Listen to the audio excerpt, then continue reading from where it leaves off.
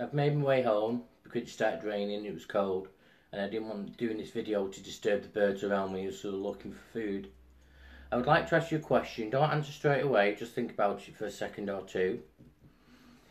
Would you walk away from a loved one if you knew they was going to die there and then and leave them alone? I hope the answer would be no, and that you would stay there to give them comfort and peace of mind and show them some companionship so they're not alone. Just think about it for a second. Now the next question. Would you leave a beloved pet alone in a veterinary room when being put down? Again, I'd hope you would answer this question same as the latter. Well, I asked these questions to start a talk topic about what you would do when pets are being put down, when they're being euthanized. Should you stay in the room with them or should you leave? Animals feel like any human being. They feel lost like we do. They can feel alone like we do. And they can also feel scared just like us. Losing a pet can be a heartbreaking experience. Only pet owners will truly understand how they become an integral and irreplaceable part of the family throughout their lifetimes, with personalities that are unique, lovable and utterly unforgettable. Mine were.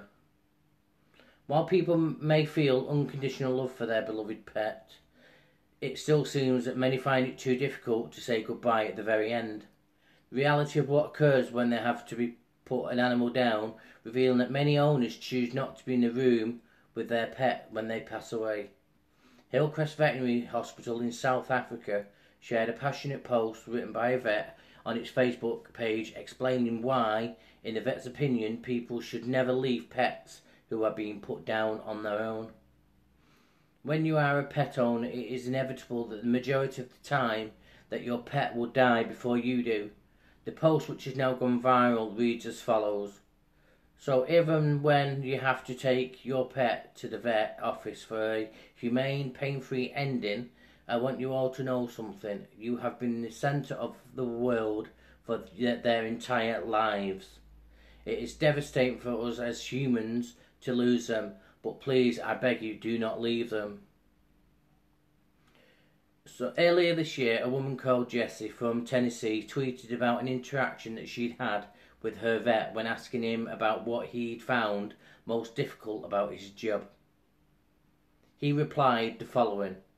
90% of owners don't actually want to be in the room when he injects them, so the animals' last moments are usually them frantically looking around for their owners, and to be honest, that breaks my heart.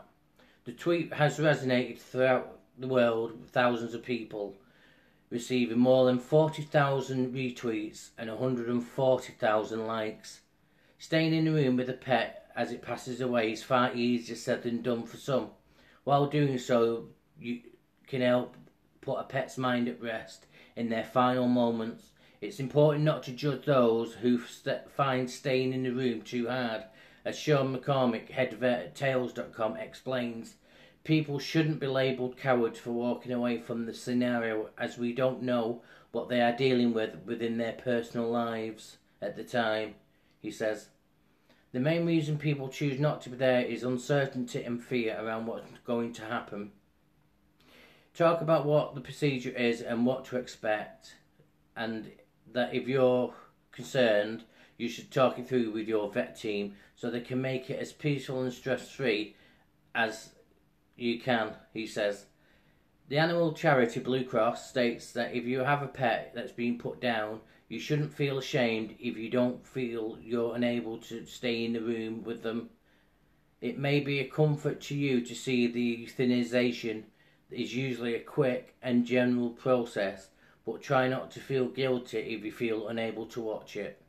If you are very upset, this may upset your animal, the charity says. Vets and nurses choose their profession because they want to help animals. You can rely on them to treat your beloved pet sympathetically, even in your absence. So just bear that in mind, and if you have any problems, just speak to your local veterinary clinic about any issues you may have.